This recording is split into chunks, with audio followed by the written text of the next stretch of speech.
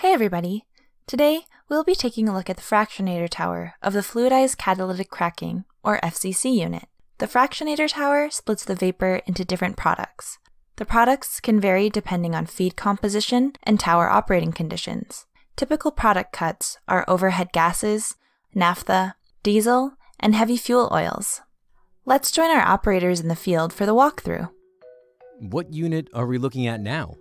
We're still looking at the FCC unit.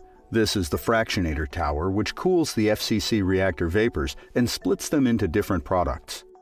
The hot product stream from the reactor enters the Fractionator Tower at around 500 degrees Celsius and begins cooling by mixing with the slurry from the slurry recirculation line.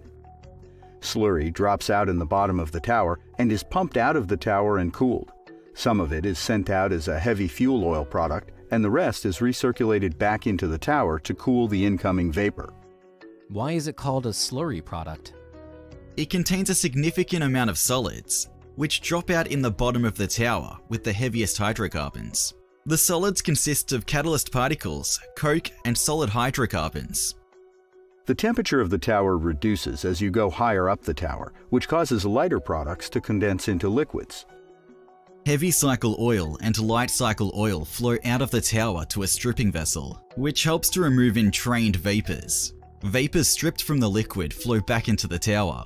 The liquids are pumped out and cooled, and then recirculated to the tower, or sent downstream for further treatment. Overhead gases flow through a condenser which cools the gases and causes water and naphtha to drop out as liquids. The remaining gas is sent downstream to a compressor.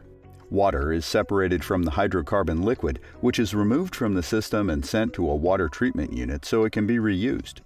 The naphtha is either recycled back into the tower or is sent downstream for further treating, before being sent to storage for gasoline blending. That seemed a lot simpler than the reactor part of the unit. You're right, it's not quite as complex as the reactor, but it can still be quite hazardous, as the Fractionator Tower operates at very high temperatures, above the auto-ignition temperature of the hydrocarbons inside the tower. If there is any loss of containment, the hydrocarbons could auto-ignite, causing a fire. Why not operate at a lower temperature to prevent that?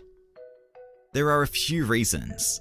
The viscosity of some of the heavier streams increases at lower temperatures, making it harder to circulate, and it is important to operate at these temperatures to separate the products efficiently and to get good product quality.